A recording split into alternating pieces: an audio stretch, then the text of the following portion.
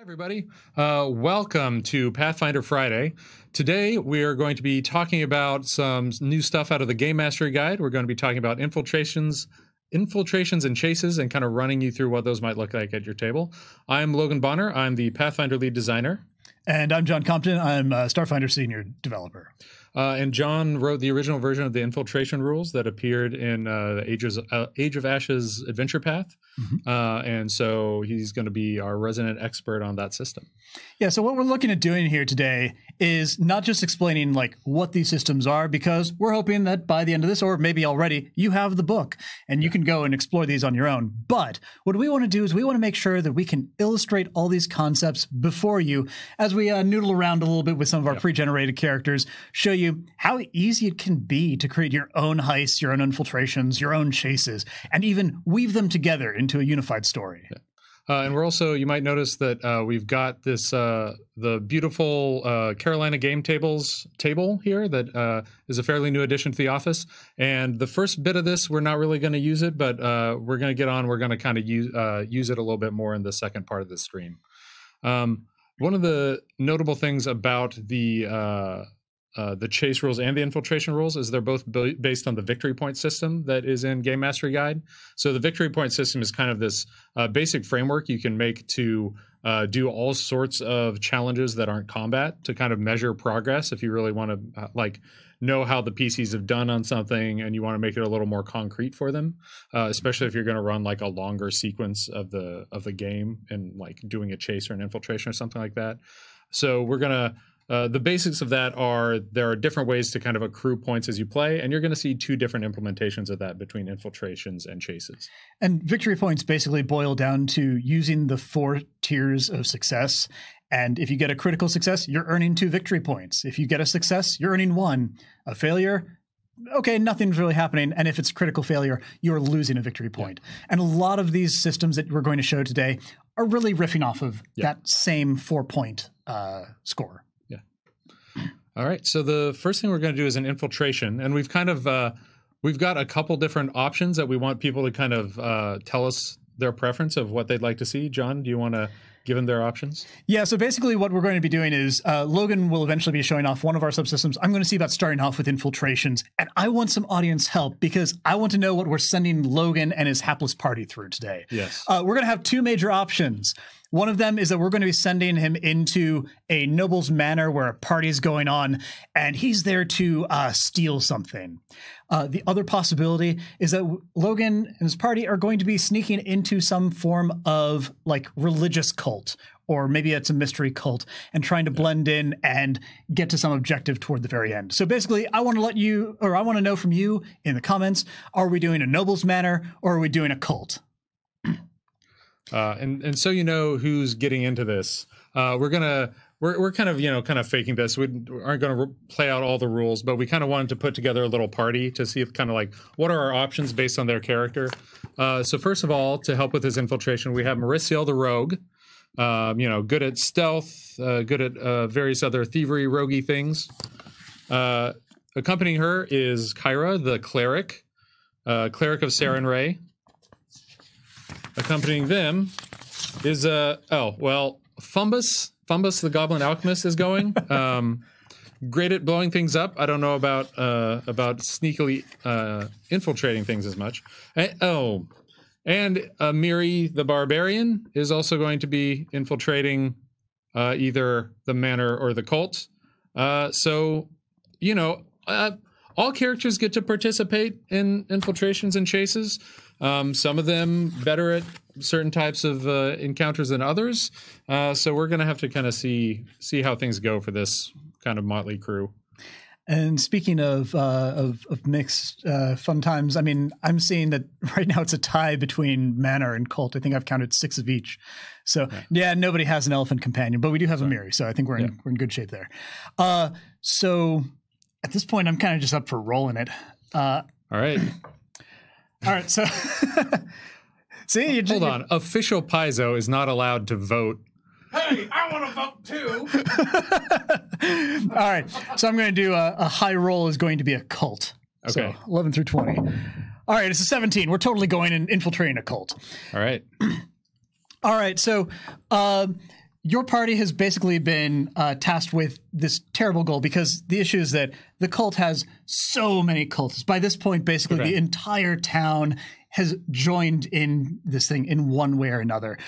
So just kicking in the door, not going to work here. We're going to have to see about sneaking in and probably laying low until we can get to the end, where we're hoping to get away with their little statuette, which is going to be the key to summoning whatever demi-deity, demon lord thing it is that they're up to. And we might be able to find out a little bit more about that beforehand. Speaking about beforehand, though, let's talk about some of the different stages of an infiltration, because an infiltration has several different components. One of your key ones is really just more theoretical. It's an objective. What are we trying to do? Are we trying to steal something? Are we trying to get information? Are we trying to make a friend or make a contact? In this case, we're trying to make off with some sort of, little Cthulhu statue or whatever it is. So that's our objective. And you can have more than one objective if you need to. I think for the moment we'll keep things simple, but who knows how this develops. But then there are a couple of different stages that you can have because you're going to have obstacles with all of these. Obstacles are the typical little challenges that you're going to have to overcome. Getting past the guards, opening a locked door, those sorts of things that would keep your party from moving forward in the action. But there are two other major pieces as well. One of them are going to be complications. Complications are things that Logan didn't necessarily know about, couldn't really predict, but they suddenly jump out at you as, oh no, deal with this on the fly sorts of catches. Yeah, it's kind of the things in any heist movie, they've got the plan, it's all perfectly figured out, and then they have to deal with the things that come flying at them during the course of the heist. We have the perfectly working tool, or we know the timeline that we're going to work toward, but Amiri has to bust down the door at exactly the right time. But where's Amiri? Sort of thing. So we have complications, and we also have opportunities. Opportunities are much nicer. Opportunities take a little bit of time in your heist, but if you succeed at them, then you might gain some sort of benefit. A benefit might give you a bit of an edge in the ongoing heist. It might even be something that opens up treasure that you didn't expect to find, but now you can add to your loot. Things like that are going to be opportunities. I mentioned edges, though, and that brings up two other pieces. Edges, real easy thing to use. An edge or an edge point is just a floating thing, kind of like a hero point is, but it's for your group during the infiltration. And an edge point basically says, wow, I just failed or critically failed a roll. Fortunately, we had this advantage on our side, and I'm going to spend this edge point to turn that failure or critical failure into a success. So it could be that you're finding the password to get into this cult or something like that, and by knowing that password and being able to drop it once, you fail to talk your way in, but you're like, what? But secret handshake. Yeah. So those are edge points, and then the other thing that you can do that'll help you to gain edge is preparation activities. So preparation activities would be like doing the legwork before you run the heist. It could be spying on the location. It could be forging documents so it looks like you have an invitation. It could be getting the right disguises, stuff like that, where you're clearly putting in the preparation work. So why don't you get something out of it? And the thing you get out are some of those edge points that you can use later as you need them. So again, just to review, we have an objective. To get to that objective, we're going to have to deal with three possible things: obstacles, complications, and opportunities. And to help us along the way, we have preparation activities we can do beforehand that'll get us some wonderful edge points.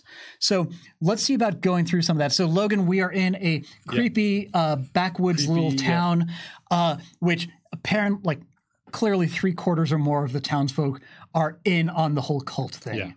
So what sorts of preparation activities do you think you might be able to pull off with your party? So I think because everybody here is so interlinked with this cult, it's kind of like a family affair almost. So I'm going to try to find somebody's distant relatives that they've never met, and we're going to try to pass some of the party off as their relatives.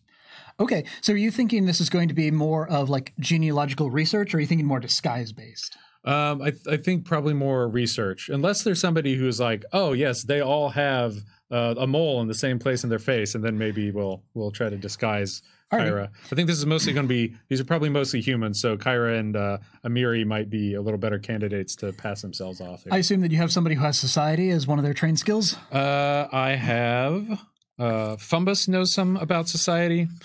Okay. And Mauricio. Fumbus is a little more knowledgeable.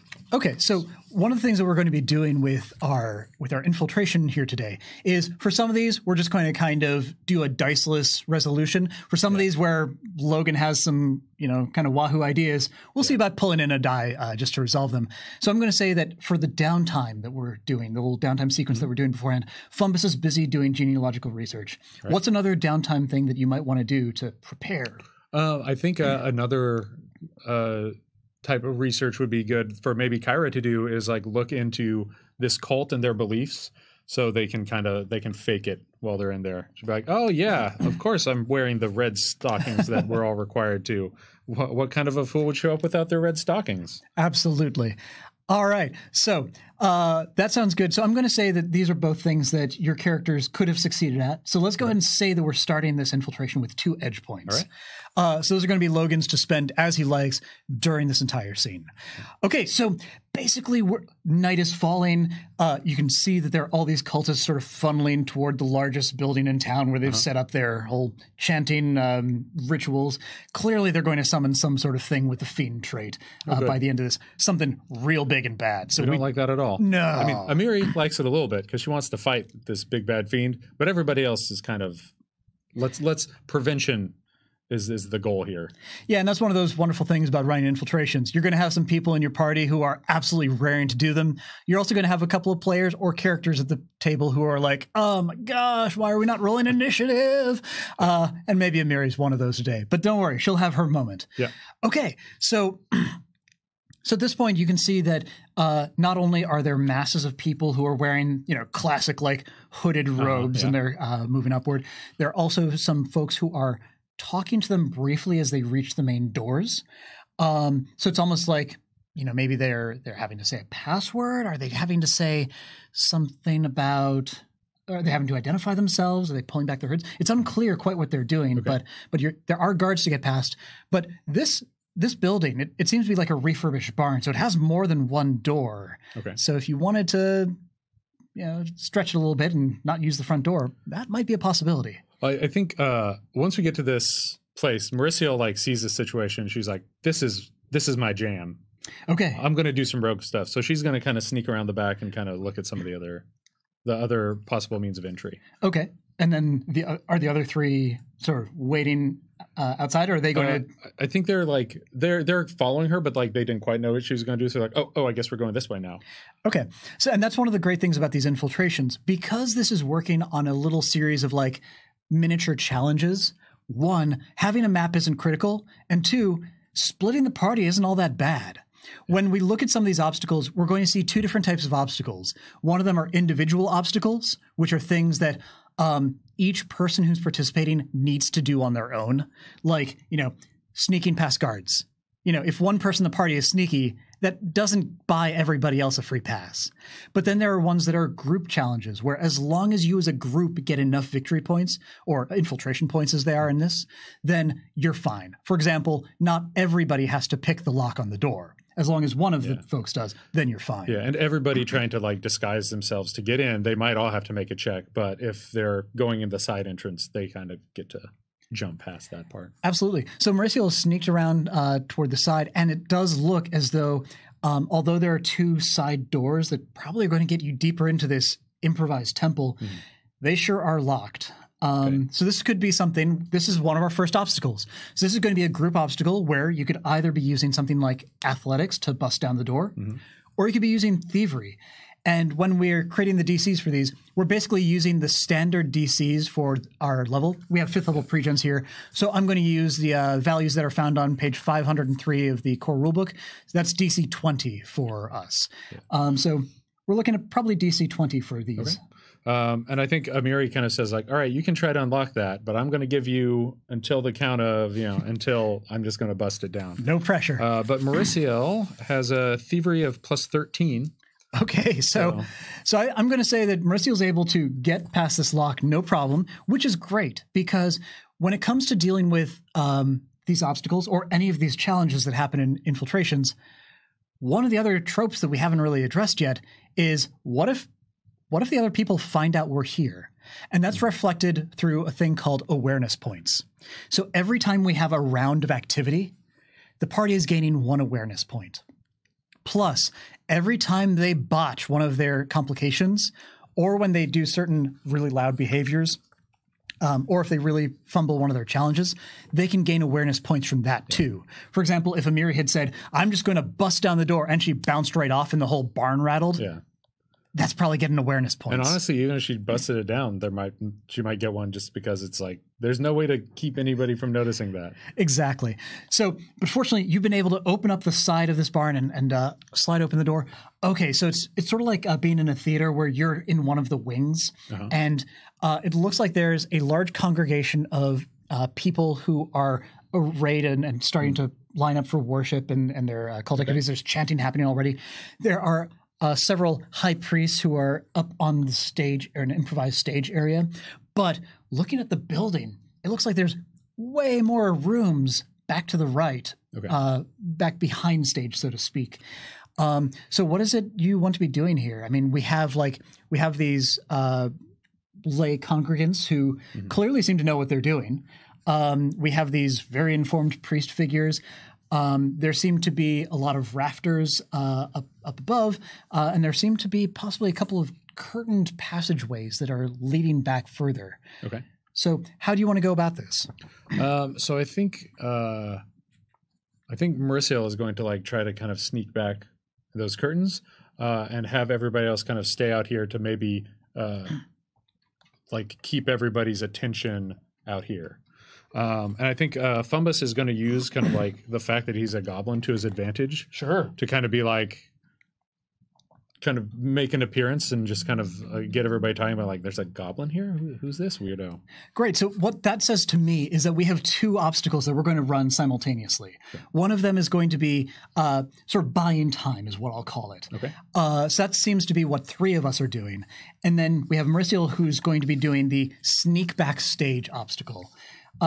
So which of these do you want to resolve first? Let's do Fumbus first. Cool. So by this point, we've started. His social skills are not amazing, generally speaking. Okay. Around the +1 range. Ooh. His diplomacy is a little better. So, I mean, one of the other things. His best bet, probably. One of the other things you can consider, Logan, is that when it comes to running infiltrations and later on even chases, if you have certain special abilities, certain spells, certain items that might be just a great opportunity to do something that doesn't require a skill but could work, then I might look at that and say, you know what, if you want to expend that, that'd be worth a success. Or maybe if it's really good, a critical success. So I'm guessing, speaking of which, Fumbus kind of looks through his items that he's carrying, and I'm guessing this cult has some weird mystical texts and writing. They do. They seem to have several books up on the stage. A few people here, they don't have full books, but they seem to have sheets of liturgical chanting and musical notes. And on top of that, there are a couple of braziers that are scattered about here that seem to be wafting up some sort of smoky incense. Oh, nice. So Fumbus is going to kind of sidle up to one of the congregants and kind of can I, kind of look at their book.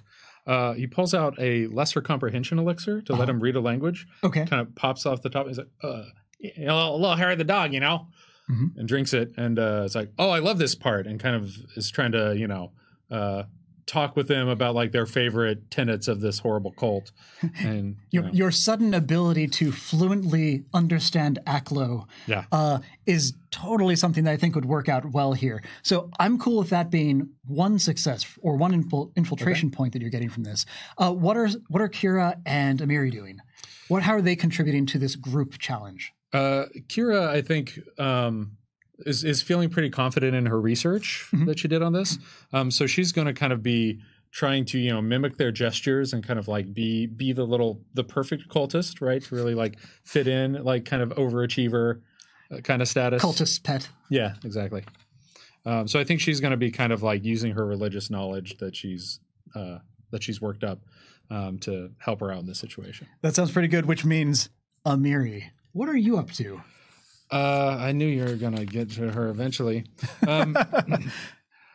Amiri, well, she's got tanning lore, so she's going to hang out in the sun and roast up a little bit. No, I think she's just going to kind of stand with her arms crossed near the side, and just like anytime somebody looks at her, she's just going to give them the death stare to kind of suggest, hey, of course I'm supposed to be here. Are you supposed to be here? Do you want to take this outside? The classic cultist behavior. Yeah.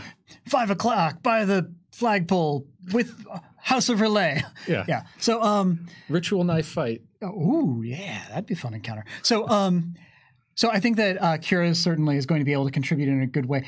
I think for Amiri, the whole like mind your own business stare thing probably is not going to be something that's going to probably is not going to contribute any victory points to the situation. But that does bring us to Mauricio and whether or not you can get past. So, Mauricio, what's your plan for getting past this like swath of priests up on the stage who are all mumbling and basically preparing their own reagents to summon who knows what?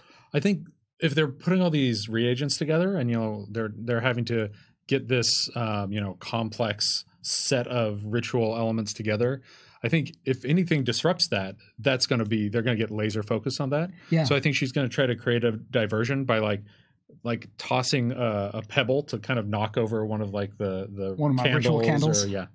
Okay, so that one sounds to me a little bit more exciting and challenging. So that was the one I want us to roll. Okay, for. we're going to roll for that. So that sounds like a ranged attack to me. If you want to see about disrupting some of their stuff with like a thrown attack, so whatever your bonus is on throwing a dagger normally. Plus 13 on a dagger. Okay, so I'm going to say this is standard difficulty. So, oh my gosh. Okay, so Logan has rolled a natural 20 as this is true. The first die roll on this table, I believe.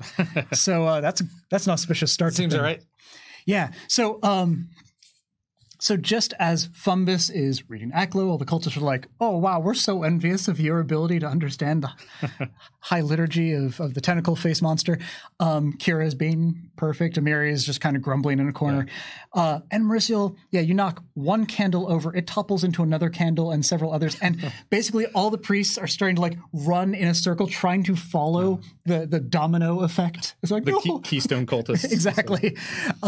So everything's going to heck up on stage. It seems like nobody's paying attention to any of the curtained walkways at this point. Okay, good. So Mauricio kind of like whispers under her voice, like, I told you nerds, this is what I'm good at, and kind of goes back behind the curtain and starts snooping around.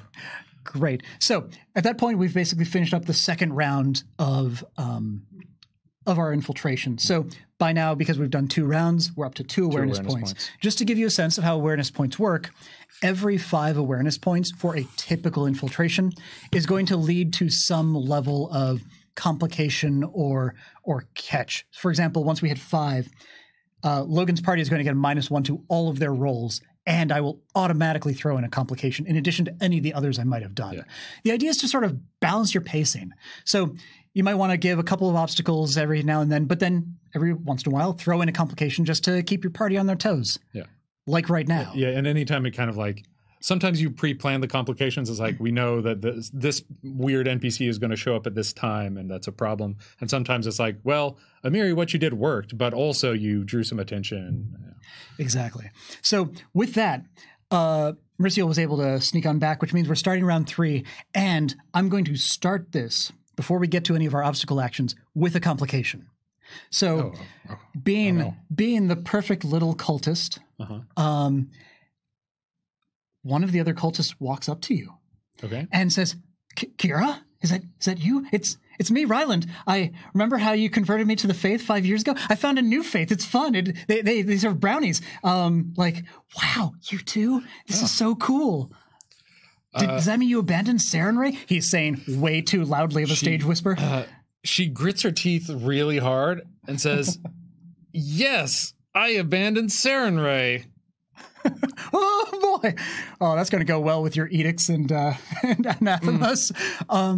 Okay, so at this point, I'm going to say, Kira, that really sounds deceptive to me. It does. So she's got a pretty good charisma, but not trained in deception. Okay, well, I'm going to have you roll a deception check anyway. Okay. So the way that most complications work is if you get a success, you're able to bypass the complication or resolve it in some sort of safe way. If you fail, though, 1 awareness point. If you critically fail, which I'm sure Kira won't do, critical success or critical failure is 2 awareness points. When I roll the second 20, it's going to go great for her. I bet. That's a 6. And when That you is add your not a charisma? 20. Well, it's a 9. That is, all right, that's a critical failure. So, However, Kira had an edge that's from right. her research that she did earlier into their tenets. So she kind of, you know, that meme of like the woman and it's got like the geometric diagrams and she's thinking about them, doing various math equations. Kira kind of does some of that and is like, but of course the tenets that I loved about Sarenrae, such as blah, blah, blah, and blah, blah, blah, fit so neatly into this that of course it was only the logical path to switch my allegiances here. Because then I can ignore all these other parts I didn't like about the faith. So she kind of links the two. And since this guy is well-versed in Sarenrae's lore as well, probably not as well-versed as she is, he can kind of see, of course. That makes so much sense. You're right. Worshipping Sarenrae would lead to the absolutely heretical burning of everyone we love and hold dear. That's wonderful. Thank you, Kira. Yes, I can't wait for all the sacrifices that are going to come up tonight. It's going to be even better to have you by my side. So yes, you're able to resolve that complication. So the party does not earn 2 awareness points, but we have lost one of our edge points, and that is not coming back. All right, so this starts off our 3rd round of this, and let's go and see about doing maybe 1 or 2 more rounds of this, and we'll switch over to the chase. Yeah, so by this point, Mauricio, inside you're seeing that there's a maze of different little passageways that lead back to what looks like basically the storeroom for all of the highest, most important ritual objects, including the brass horned god statue that you're basically after. Okay, yeah. Seems that it's still... That's the only thing they can't easily replace. Definitely. And that is, based on Kira's research, the thing that's going to be really important for their summoning the high and mighty demigod to crush this county. Yeah. You can see that it's still kind of caked with reddish blood from the last ritual, so that's a great sign. All right, yeah. But it's a veteran of rituals. Yeah. So in this case, though, you know that you need that. You're probably going to also need a couple of other pieces just to make sure they don't have all the ritual objects or can't substitute in some stuff. So just finding all the stuff that you need to steal in here in a timely fashion is probably going to be a challenge in its own right. Okay. Right now, it's just you back here. I don't know whether you want to like call for help or if you're happy with the other 3 doing their thing out there. Can I kind of do some searching on my own and then call for help if it seems like that's not going super well? Yeah. So your turn would be doing this search. Right. Okay. And meanwhile, outside, before we resolve that, what do you want the other folks to be doing? Because right now it seems that there's some ruckus going on and people are starting to gather around a bunch of your party members because they're all super cool now. I think Fumbus is going to be very helpful and is going to help them pick up all the candles and stuff that fell over. Oh, he's running up to the stage. And while he's doing so, he kind of runs up there. He's like, oh, let me help. I can get under this table. You can't reach all these. So he kind of goes into that table and kind of, as he's getting up there, crunches an alchemist fire under his foot. Gosh. So like they're trying to keep the candles from lighting everything on fire, but now things are definitely on fire. Okay. And that's one of the wonderful things about infiltrations. Sometimes you do things nice and quiet and you avoid notice. Sometimes you just try to make a whole bunch of noise in a different place. Right. You make the right kind of notice in the right kind of area. Yeah. That is our hope, at least. Yeah. Okay. Well, Amiri, you see that Fumbus is running off to stage and pulling stuff from his bag as he does so. What does that mean for you? So for Amiri, like this is not entirely unexpected. Not her first rodeo with Fumbus, I don't think. So I think she is going to. She knows that Mauricio's made it to the back, so she's going to start like clearing the way for the eventual exit. Okay. So she kind of walks through this kind of dense crowd of cultists and kind of is like, I left my bag over there. And just kind of like trying to like kind of bodily make them part so that she can get through to kind of get them a passageway when they need to run out of here. Okay, that sounds good. And that basically starts up a different obstacle, but it's one that we would have otherwise had to resolve later on, which would be basically clearing a path out. Because eventually we're going to have to get out of here. So if you want to make me maybe what sort of skill would be good I was for this? thinking athletics to just kind of... Athletics is something that Amiri would... Do you want me to roll for that? Yeah, go ahead and roll for that. Let's see how well you push people. 23. 23, so that's easily a success. That's going to resolve that group obstacle. And then Kira? I think she already went. Oh, yeah, because she was dealing with our complication. So that means inside with Mauricio, can you find the idol? Do you want me to roll for it? Yeah, let's do that. All right. Is that perception? Yeah, perception sounds wonderful. All right. She does have low light vision if it's dark back here. You're good at rolling these 20s, Logan. So everybody knows. All right. So in this case, Mauricio... She said she was good at this, to be fair. She did. So once again, whispering nerds under her breath, she reaches into several different chests, walks out with all of the unholy prayer beads and whatnot. And you're able to sneak on out. And basically, this is the sort of thing that we could continue for a couple more rounds. We could build up some more awareness points, build up more complications. But for the sake of time, I'm going to say that at this point, especially with Amiri clearing the way out, let's go ahead and say that we've sort of resolved a couple more stages of the infiltration. And you can also, like with anything, like if the PCs did really well or thought of something and you're just like, yeah, that kind of shortcuts the whole thing, you can always just say like, yep, that worked. Absolutely. So at this point, all of your group is like starting to get out of this barn temple. And like part of the barn is on fire. Yeah. The chanting has gone from, exuberant to fearful. Yeah. But you'd think that would be enough to buy your escape with them paying attention to that. But two things are happening that are really concerning. Yeah. One of them, those guards up front that were sort of checking everybody's credentials, making sure they had all the cultist handshakes on the way in. They seem to be watching for trouble, and they're pointing towards you and shouting something. Yeah. But also, the back of the barn is catching on fire, and it's doing the flames.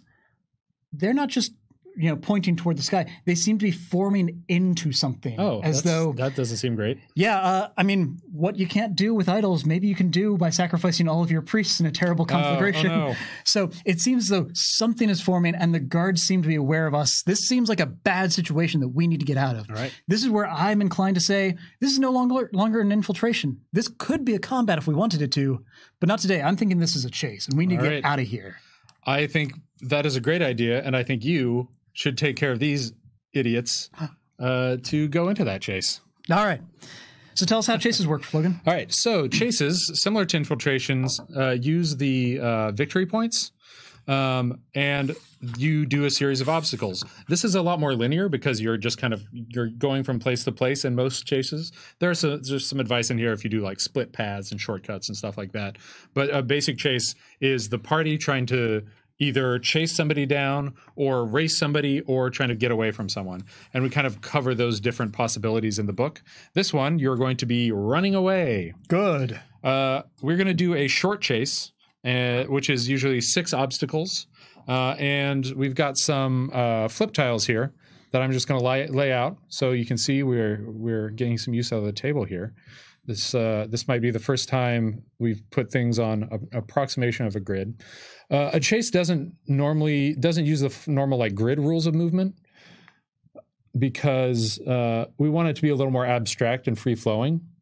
But we're just going to use these as kind of like the representation of where the obstacles are to give you a little better visual sense of where things are happening. So, is that one going to fit on there? Not quite. We're good. Swap these in. There you go. That'll be good. All right. So we're going to also use some minis to kind of represent where everybody is. So this is the pursuing force. There are a few guards chasing you, but there's also this kind of flaming avatar of the dark god that is going to be nipping at your heels as well. And it looks like it's kind of... it's not fully in our world, and so it's kind of following the cues of the people who are chasing you, and they're kind of like directing, like, come on, this way. So they're kind of like, it's kind of like lumbering, but it's like lighting roofs on fire as it goes, because this is kind of like a little bit of a rundown area of the city that you're running through. Fumbus is so happy. We are going to be using, for an extra kind of aid, we're going to be using some of the chase cards to represent the obstacles that you're facing. The chase cards are coming out next month, I believe, and they're a good way to, like, you can just kind of make a deck of chases. They have some nice art on them, and they've got some samples of the DCs for checks you might use to get past the obstacle. So there are going to be 6 of these ahead of you. Peyton has prepared some cards for us. So Peyton, if you could throw up just the first of those. The first is a crumbling wall, and we're going to use this. This is kind of the next thing ahead of you, since you've got kind of a head start on the pursuing avatar and guards. You're going to get to here first because they're just far enough away from you that they're going to be a little ways away. And the way a round of a chase works is everybody on the PC side is going to go, and they're each going to get to attempt 1 check to overcome this. And then after the PCs go, you kind of just do the chasing party automatically in most cases. So they're just going to get to go ahead and move and catch up to you if you're still there. So you're going to have to try to make it through this obstacle. The crumbling wall, and as John was saying earlier, this is going to use kind of the standard set of rules for rolls in victory point things. So a critical success against this obstacle is going to get you 2 points to pass it. A success is going to get you 1 point. And then if you fail, you're not going to make any progress, and you're actually going to impede your progress if you critically fail by getting losing 1 chase point. If you see the numbers on that card, that is how many chase points it takes to cross. So you'll need to get 4 chase points total. We're not going to track that visually. We're just going to keep track of it ourselves. The chase cards are a really nice aid to this system, but they aren't required to play it, because you can, they're like a quick way to randomize things. But there's also a bunch of suggestions of different obstacles in the Game Mastery Guide itself. And you can just use those and build your chase that way. I get the impression that with this randomized chase card deck, we're going to learn some really exciting things about this town. Yeah, I think so. I think this first thing we're learning is pretty obvious. They've been so focused on the cult and all their cultist things, they haven't been taking care of their infrastructure. And I think that might be a running theme. So there's this wall that is kind of like the side buildings, the walls have kind of collapsed, like throwing this debris into the street. And there's just kind of this big kind of pile of rubble in front of you. So as you go, you get to decide in what order each of the characters is going to go. And if you finish an obstacle, you get to go on to the next one and start making progress on that one on the same round. Oh, good. So the better you do faster, you might be able to kind of save someone who's not great at this obstacle for a later one. Okay. Well, I feel that Amiri is going to be a really good fit for this, and she has been raring to go. She just wants to knock something over. She's got some pent-up energy. She does. I mean, normally she'd want to punch this wall down. It doesn't seem to be crumbling quite that much, but she's going to see about climbing over and be ready to basically hurl the rest of the party members over. All right. So, and you can see on the image of the card there's a athletics check to climb over it with a DC 13. Those are kind of stock options. You can always kind of add things if somebody tries something different. You know, like if somebody tried to use magic to levitate the rocks, that'd be a reasonable thing to do. But there are kind of like 2 main suggestions that are already on here. So go ahead and give me a check. So this is athletics plus 13. I sure did get a... You did not roll a 1. All right, I got a 22. You got a 22. So that is not quite a critical success, but it is a success. Okay. So you've got 1 of those 4 points you need. All righty. Mauricio is also going to be pretty agile and is going to see about... she's going to see about vaulting over as well. So she's plus 10. That's only a 14, though. I don't know if that's going to be good enough. For kind of getting over this wall, that's going to be enough. Okay. Just barely, but that's going to be 1 more success. Oh, gosh. Oh, wow. Hey, Kira also has legs. Basically, we have this entire group going. They're all desperately trying to climb over. I mean, did you see what's behind us? Yes, it's desperate. So she's going to get a 25. A 25. That's a critical success. Kira is able to not only pull herself over, but she notices that poor Fumbus is like scrabbling against the rocks, and she kind of gives him a boost and chucks him over the top. So they have passed the first obstacle, so I'm going to move them ahead by 1 step. And these are not, like I said, these are just kind of representing the general distance you've moved. So each of these tiles is going to be 1 obstacle passed. So, you know, the wall was here and you passed it. And you still have Fumbus who can still take an action. So let's get that next card up there, Peyton. And Oh, another wall. Oh no! This one, way nastier. Oh gosh! This is a much higher level obstacle, so this one's going to be more of a challenge. Yeah, no kidding. This is wow. We bypassed one wall to get to a different. I see what this town exploits. It might be time to improvise for Fumbus. It might be. So taking a quick look, I don't know that my bombs alone are going to be able to solve this, but that's not how alchemists think, John. Come on. Bombs can solve any problem. Can bombs solve a wall? So if I wanted to bomb this wall, what would I need to do? I think you're just going to make an attack roll against it, and you're going to try to kind of aim it in the right spot to undermine its structural integrity. And nothing says easier to climb like a crumbling wall. Okay, fine. Yeah. I will throw a bomb at this wall. There are bigger handholds, at least. Boom! All right, that gets me a 21 on my attack. That really sounded like a bomb being thrown against a wall, actually. The table has good resonance. So you've made one progress toward passing this wall. So you've got 3 more to go. But that's all the PCs. Mm-hmm. So now the adversary goes. We're using a Hezru because I didn't know what we were going to face. So let's say that the fiery avatar is about the same size as this Hezru, kind of floats forward, lighting things on fire as it goes, and kind of settling here and kind of grinning at you evilly. I don't get it. It doesn't have to climb anything. I hate this. I see why it's moving forward so quickly. Yeah, you can see all the timbers in that fallen wall are just lit up and are smoking and starting to burn. Well, it gives me some life to know that this towering wall is about to become a burning wall. Yeah. So I'll take it. Let's just hope you don't have to come back this way. Oh, gosh. Hopefully not. All right. So if I have a new turn, right? Yep. So yep, and you've got everybody can go again. I mean, I'm really intrigued looking at this chase card that it says there's a possibility of finding a secret passage or maybe finding a way around. And I think that's just the sort of thing that Kira would be really good at. Okay. So I'm going to have her look. She's pretty perceptive, so yeah, maybe she can find a better path. You're also, if there's a spell that you think would help, you're welcome to cast that as well. I'm not sure what all she has in her. She has a lot of spells. Like if this were an undead wall, I would be there. But I don't know that her Searing Light spell or Restoration is going to help out here. Yeah, fair enough. So she's going to see about looking. It's a natural one. That is a natural one. It gives me a 14. A 14. Well, that is a critical failure. Okay. So you have you're wasting all this time looking for this secret passage. Has undone the progress that Fumbus made. And everybody's kind of like trying to get her back on target. Well, basically she said, I found a lower point in the wall. She says, drawing people away from the flaming handholds. Yeah. So basically, we're starting over from square one. Fumbus is kind of hopping and but over there. Kira, why? Okay, Amiri's going to try and climb. Athletics. That's a 29. 29? All right, so that's a critical success. Good. So Amiri is just like... why did you waste my time with this? She kind of, clericked. Yeah. Flings herself up to the top, throws down a rope to kind of help other people up, and kind of gets the whole party Mauricio's kind of on her own, but she's got Kira and Fumbus pretty close to getting out of there. Yeah, I think that Mauricio, seeing that how well Amiri scrabbled over the walls, is not going to be outdone by a barbarian. I mean, skills are a rogue thing. Yeah. And that's what she's here to do. So she's going to do athletics as well. That gets an 18.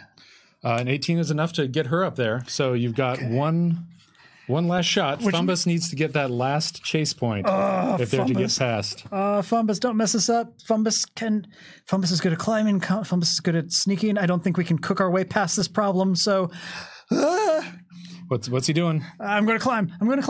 All right, Fumbus. My little goblin hands. That's a 15 on the die, which gets me a 23. All right. Fumbus has critically succeeded to get over this towering wall. The burning handholds made it just like, hey, they're burning. I love it. So the extra success isn't going to get you anything because you're moving on to another obstacle. So you can't kind of maintain your extra successes over to the next one. Mm-hmm. But you have passed that one. So we're ready for the next obstacle as the beast kind of comes up to this wall and starts to just kind of move its hands through the middle and just kind of parts it, like putting your hands through butter, like a hot knife through butter, and just kind of kind of pulls it in 2 different directions. So the end stage of this chase, you've encountered a gang of ruffians. Some of the few people who are not in this cult are just kind of street punks who are going to try to waylay you. They of course care nothing for such things as giant flaming monsters. So one thing I want to mention for this chase, the end point of your chase is usually going to be like the safe house you're trying to get back to. And most chases also end if you get 3 obstacles ahead of your opposition, because at that point they're likely to just kind of give up, or you've got such a lead they're not going to be able to catch back up to you. I mean, with how my rolls have been going, I mean, this crowd is always just one step away from me. So this is tense. I'm going to say, like, at the end, that is your headquarters, and Kira has already kind of set it up as like a sanctuary. So you know that like this evil creature, once it gets there, kind of since it's kind of weak, since it's not a full manifestation, once it gets there, it's just going to evaporate against the power of your Saranic magic. And then we can punch some cultists. Woo! Yes. All right, great. In the meantime, though, we have all these ruffians who apparently the counterculture in this town is anti-cultist. And with all of our disguises that we were wearing earlier. Yeah, that's a bit of a problem. Yeah. It really is. You look the look. Yeah. So I think this is a situation where forthright honesty is going to be the right way. Okay. I think that Kira really wants to see about talking them down by like sharing her Saren Ray. I'm not really a cultist. I'm not really a cultist. Saren Ray. Check out this scimitar. I know I lied. I know I should be losing my cleric powers any moment now. But give me a diplomacy check. I'm going to give you a diplomacy check. Plus 10. I get a 16. All right. And I'm kind of, since I'm using the card, I'm going to kind of extrapolate from the DCs that are on there and say it's a DC 15. Okay. And so she succeeds with the gang of ruffians, and they're like, maybe you're not so bad, but we do still kind of want to beat you up. And there are all the people behind us. Yeah. So, all right, but Kira's starting to make some progress. That's pretty good. I mean, Amiri is tired of just this simple talking times. If they're not going to step aside, then she will shout them aside. Okay. And she wants to use intimidation to see about scaring these punks aside. And I'm going to say their deception DC on there of 13 is probably about the same as their will save. So I'm going to say it's against that. Okay. Well, I get a 21. All right. A 21. That is a success, but not a critical success. But they're kind of like, I don't know if we want to mess with these people. Yeah. Maybe the little one. We can probably take that one. Yeah. Well, I think that Mauricio is going to see about using this distraction of the others to see about getting ahead. Okay. I like that there's this idea of sneaking past them on the card. And I think that the way that I'd use that to help the rest of the party is to be using Mauricio to sneak ahead to see what the next, obstacles are and where to go from here, and use that as sort of our way of getting an advantage here. Okay. So she's going to make a stealth check.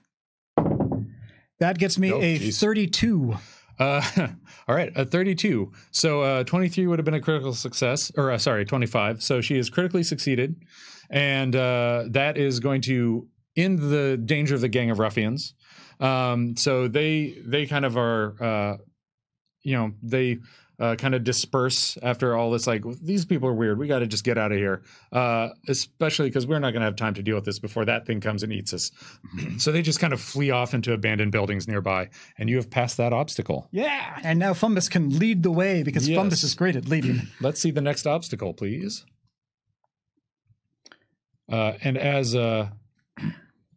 Mauricio scouts ahead, she says, like, oh, there's a fruit cart that's blocking the way, but the other passageway is like really dangerous. You definitely don't want to go there. So they direct themselves toward this cart full of delicious, succulent fruit. I like how the alternate routes are like fruit cart or snakes. Snake cart. Great. My cabbages. Oh no. Okay, so gosh, can we really? How many more of these alchemist fires do I really have? I think you've only used one so far. And I used one on the stage. So I have one left. I feel that... you've got quick alchemy too. So I feel you've that... still got all those points worth of... Like, bananas are an obstacle. Burning bananas are soon to not be an obstacle. And since Fumbus got here first, I figured that if he blows them up now, there'll be just a split second for them to burn down enough that we can get past. So I'm open to throw another moderate alchemist fire, which would be my third and last one. All right, give me an attack roll. That's going to be a 27. 27. All right. So that's going to be a critical success. It's actually like the DC for an attack roll is probably a little higher than these even on here, but that's still going to be a critical success because it'd probably be like a DC 17. Excellent. So Fumbus makes fruit cocktail. Spontaneous fruit cocktail shower for everybody. Of course, everybody else is behind Fumbus a little bit, but not far enough to not get totally pelted with sticky, exploded fruit. We have a new disguise. You're fruit monsters. So you've got 2 chase points on this one already, and you've still got your next round to deal with it. Yep. As the flame beast kind of comes closer, it is just far enough away that the fruit that comes flying at it kind of burns up into ash as it enters its kind of flaming aura that doesn't quite spatter upon the evil creature. And here Fumbus was really hoping that in the name of science we'd be able to see if fruit could fly through this monster or if it was solid enough to stop it. One day. All right. One day science will know. One day science will know. So as everybody else arrives to see burning wreckage of a fruit cart, this is... Amiri is going to just throw the wreckage aside and just clear the remains of it out of the way. So I'm going to see about using athletics to hurl a cart, because apparently in a chase, there's nothing athletics can't solve. Unless the fire is hot. Very poorly. Amiri looks back and says, fire is hot. What did she get, though? I got a 15. A 15? Because Amiri is so strong, and this is like, you can see on the card there, it's a level 1 obstacle. This obstacle is not such a big deal that she can't still manage to, even like on a pathetic attempt, she can still manage to get the job done. I'm glad that fruit carts don't become heavier as I gain levels. No, they do not. Okay. You got to get the adamantine fruit cart to take care of that. Also, I noticed that I put down one too many tiles here, so I'm going to pull that off there. Oh, good. You're closer to salvation than you thought you were. Excellent, excellent. So let's see. I think that Kira is going to see about taking out her scimitar and slashing apart the last remains of the cart debris. I'm cool with just doing an athletics check for her as well. All right, that works. So she's plus 10. That gets me a 15. Okay. So that just does it, and you've passed the fruit cart. Yes, the classic stage in every video game. All right, and I still have Mauricio and Fumbus to deal with whatever is next. Pretty good headway. Good, because I don't want to deal with whatever that thing is. All right. We have, it's a lovely guard animal. See, you should have brought Leanie. Oh, those look really angry. That's terrible. Yeah, this is actually, chained up to a post outside, kind of like a local establishment that you identified weeks ago as a front for a cult. You see this kind of mangy but still quite large and intimidating dog that starts kind of like barking at you and is getting ready to kind of rush toward you, but it hasn't quite sprung into action yet. But it's eyeing you pretty heavily. I think it knows you aren't cultists, and it's a cultist's pet. So they're like in the literal sense this time. Yeah. So it does not take kindly to you interlopers. Okay, well, I mean, one of the wonderful things is that the people who are really making the noise are Amiri and Kira behind us, whereas Mercial and Fumbus are pretty sneaky. So we're going to just try and sneak past and hope that it bites them instead. Try to at least get the two of them past. Exactly. Right. So I'm going to try stealth from Mercial. All right. Let's see how this goes. That almost turned out to be a 1, but that gets me a 21 instead. All right, 21. That she's able to sneak past this guard animal fairly adeptly. Good. Sneak. And then Fumbus is that worked pretty well. Also sneak. Fumbus does not animal. Fumbus has a nature of +0. So this is significantly larger than Fumbus, this dog. Also dogs. Yeah. No, says Goblin. So he's going to sneak, and that gets a 16. Okay. All right. That's just enough. So those two have made it past. You've got 2 chase points down, and you've got 2 more to go. And the I believe that was the last one for the round. Yes, it is. The Dark God's flaming form comes around the corner, and the dog starts yipping happily in excitement and wagging its tail. In anticipation of the Dark God's coming. What kind of positive reinforcement training did this dog get? It's very complicated, but they were really dedicated. Okay. Making sure this dog loved the Dark Gods. Excellent. All right, so you know what? That gives me an idea then. As Kira is going back and forth as to whether or not she's a cultist or a cleric of ceremony, she's like, Dark God apparently makes dog happy. She's going to go back into cultist mode. So I'm going to go try and do a religion check to bypass this dog and see if by acting all cult-like, it calms down. I'm going to say that's a pretty tough one, but you're welcome to give it a shot. I'm going to give it a shot. So religion plus 13. 26. All right. I'd set the DC at 20 in my head, so that is sufficient. And I think you've got one more chase point to go. I do. You know what? Amiri actually knows how to animal. Mm-hmm. She's familiar with how animals work. She knows how to. So the dog is kind of like, it's not quite as angry now, and it's like coming up and like sniffing Kira's legs, just like, are you okay? Are you a good? You made the sign that was part of my training, but I don't know you, so I'm still a little suspicious. Amiri is going to see if she's going to basically do the hashtag you can pet the dog sort of test on this game to see if you can in fact pet the dog in Pathfinder.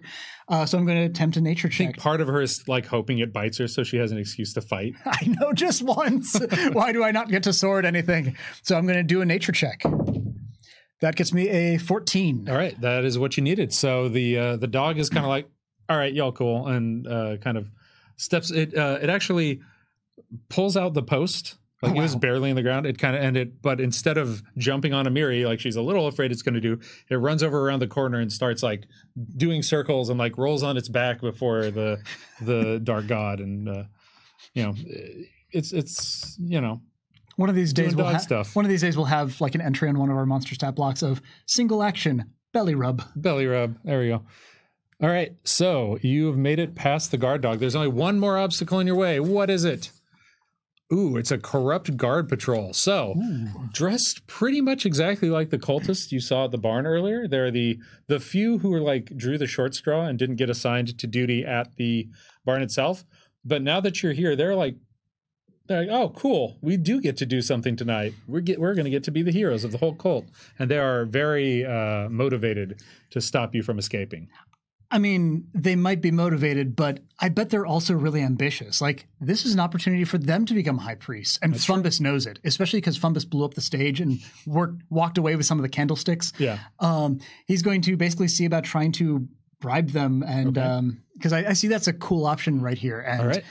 Use his knowledge of society to try to grease the wheels. So I'm going to use society. That's plus 11. That is a 29. All right, so his little speech there, I'm going to say it's pretty much like what you described there, right? He's kind of saying like, hey, there's opportunity for advancement. They're like, we like advancement. High priests have candles. You could have candles. Yeah. Equal high priests. A lot of the other high priests are dead.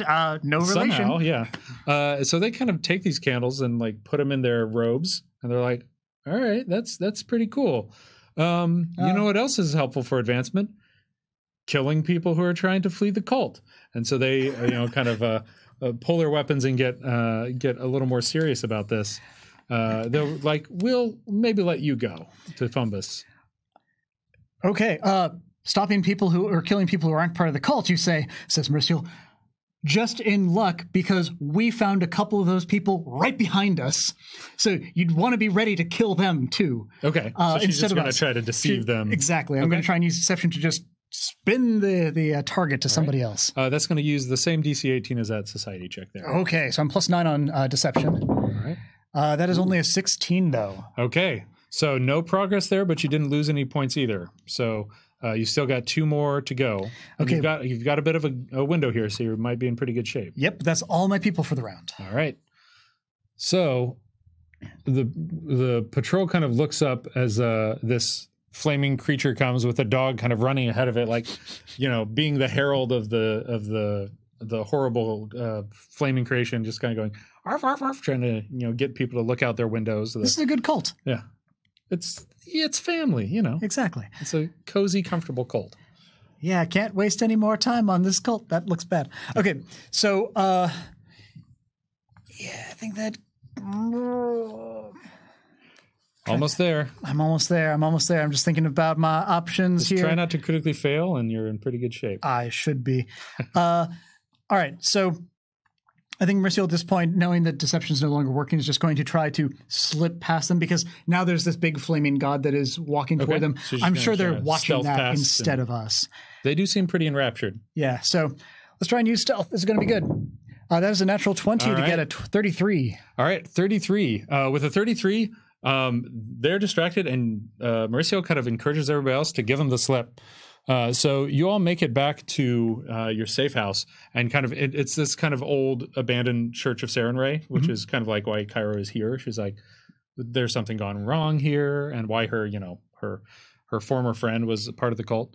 And as you kind of run inside, you make it to safety, and Mauricio can feel that idol just kind of like the outside of it is like melting just from being in this consecrated area, and the whole thing is just kind of turning into like a useless lump.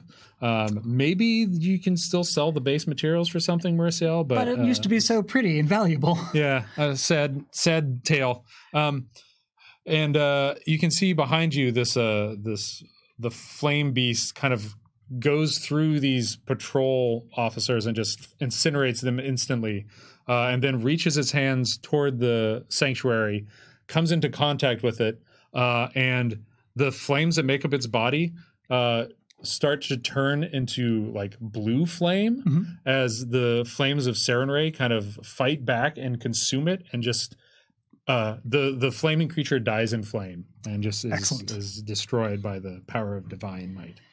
Okay, apparently Sarenrae's still on our side. Good. All right, everybody. So that was our example of an infiltration and a chase. We went a little over time here, but we're going to stick around and maybe answer a few questions if some folks have some Q&A. I think we both got sucked in and just kind of like forgot to look at the time for a little while. Got invested in our role playing. Correct. So if anybody has any questions, particularly about the infiltration or chase rules, we can also take some general ones on the game mastery guide. But if you have like other stuff about the game, I think we're going to hold off on those types of questions and just kind of keep it a little more focused here. So any questions you have, we're going to say one more thing, which is this game table that you've seen us playing on is by Carolina Game Tables. They helped us get this for the studio, so we really appreciate that. If you're looking at getting one for yourself, go into the Twitch chat or the YouTube description, and you should find some details there on how to get one. Peyton has just posted a refresh of it. So, all right, we've got one question so far. When are you guys doing? They're asking, when are you doing infiltration cards? We have not announced anything like that. That is a pretty neat idea. Infiltration tends to be, because it's so much more involved than a chase, as you could kind of see here. The chase cards is pretty easy to do a randomized deck of it. The infiltration ones, I think we would need enough variety that you can really build different kinds of infiltration out of it, which might be more than like that standard deck can handle. So it might be a bigger product if we did something like that, but that's a neat idea. Yeah, I found that there are certainly some things that you can do for general infiltration ideas, whereas a lot of them, though, are ones that you really want to fit to whatever it is that you're trying to accomplish. If you want to see a long example of an infiltration or a heist, I wrote up one in the middle of Pathfinder 149 against the Scarlet Triad, in which it is a high-level infiltration where you're going against basically a level 15 challenge at the time. But that has different things like, oh my gosh, yes, the party hired diviners to constantly sweep for liars like you. Can you bypass that? And, oh no, not everybody is in the same place that we needed to rescue, as a complication. Right. So those tend to be really closely tailored to whatever it is you're doing. Yeah. And it's also got like, that's a good example of a presentation of an infiltration, because it also has like notable NPCs all kind of broken out. So you can kind of see all the moving pieces that go into one. Yeah. Because of how we were going about things today, we kind of were going real fast pace where it's like, this is an obstacle, this is an obstacle. But you could totally be doing like a 15 or 20 minute role play session between each round of an infiltration. Yeah. And that's one of the reasons we kind of like did like the fast version for that, is because an infiltration can pretty easily eat a half session or a full session. You can really go super deep with them. I see Lava Bean asking, can the chase rules be abstracted and used as rules for investigation of a criminal eluding capture? So this is like, the game is afoot. Let's see about investigating this scene and this scene. And we don't really talk about that specifically with chase rules, though we talk about probably the closer thing in Game Mastery Guide is research, because we do have an entire research system, and they're all built off the Victory Point framework. So it's going to be pretty understandable. If you've played any of these, you'll have a really good leg up on knowing the next one. But the research section there is really going to be super useful for that kind of thing. Yep. Pharaoh's 1968 is asking, can these chase rules be combined easily with the vehicle rules from the GMG? Because the chases are pretty light on like tactical movement and stuff, and the vehicles are built a little more for that, you're really best off kind of like taking the theme of we are in vehicles and then using the chase rules to do the chase. Just because, especially with vehicles, like if you're actually measuring out movement and everything, the distances get so long that you need just like a huge battle mat or something to roll it out, or like a larger scale map. If I were doing chase with vehicles, the way that I would be inclined to do it is to make it that the vehicle is only relevant for part of the chase. Like we do 2 chase cards, and then we find an opportunity that if we want to do a higher DC thing, we could steal this vehicle that'll give us an advantage for 1 or 2 or 3 more chase cards before it crashes, and then we start having to run again. That way you add in a dynamic sense to your chase. Yeah, and you could do things like, securing this vehicle not only is chase points for this obstacle, but gives me a +1 or a +2 on certain other types of things. Like if I can narrate how I'm using the vehicle to do it, like we're trying to smash through this crumbling wall and we think the chariot is going to help us with that kind of thing.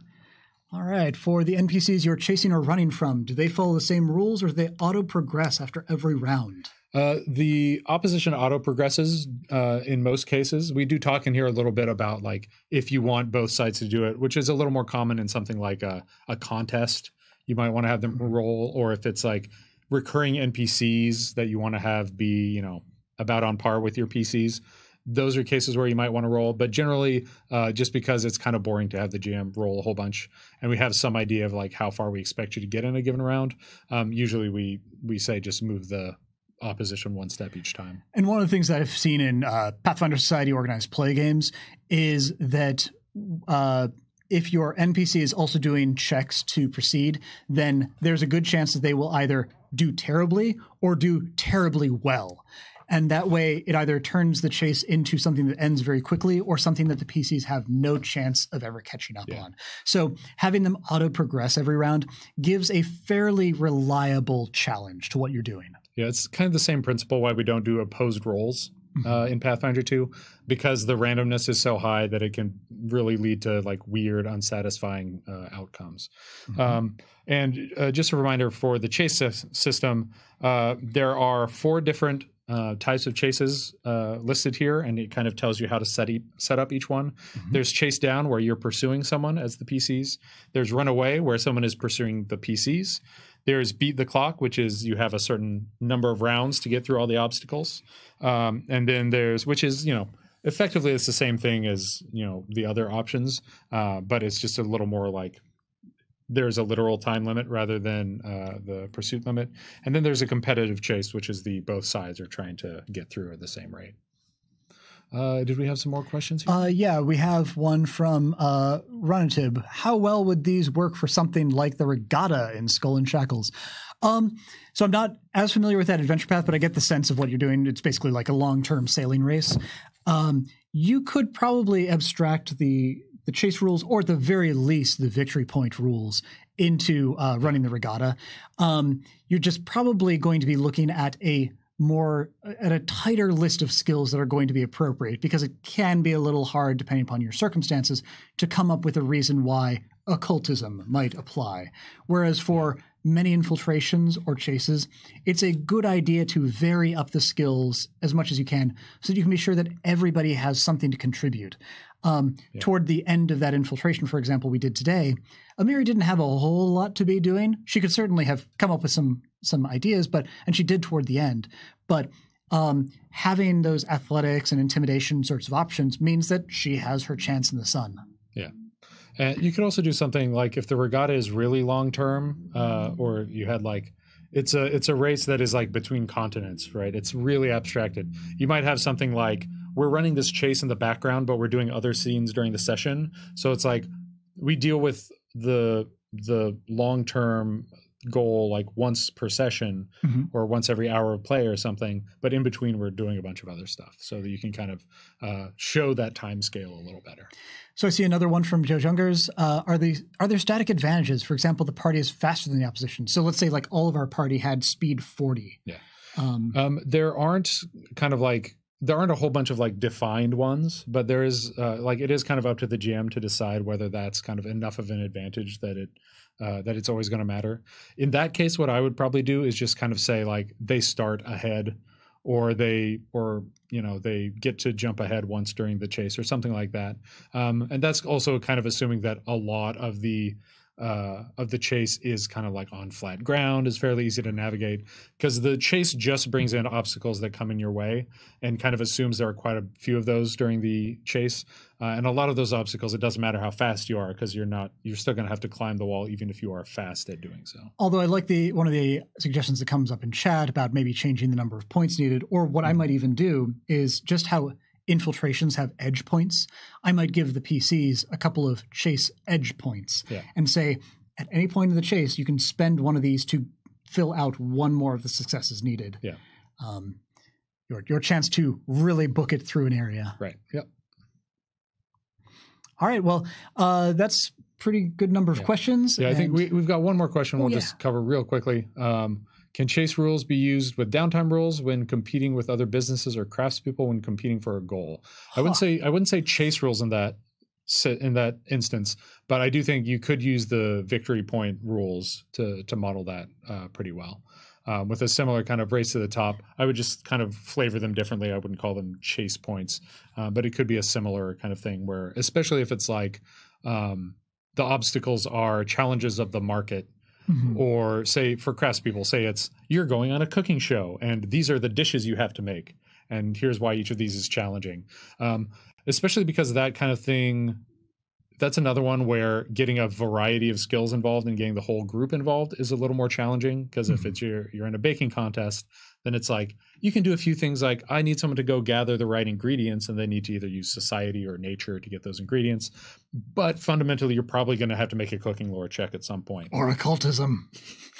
Yes, you could ask a dark entity for a cake. Aberrant bread. Yes. Well, on that note, I think we're going to call it there. Thank you very much, John, for bringing the infiltration. Reminder, I'm Logan Bonner, the Pathfinder lead designer. And I'm John Compton, Starfinder senior developer. And you can find everything about infiltration and chases in the Gamemastery Guide, which is out right now. And those chase cards, if you want to use those to kind of quickly put together some chases, those are going to come out next month. All right. Good gaming with everybody. Thanks, everybody.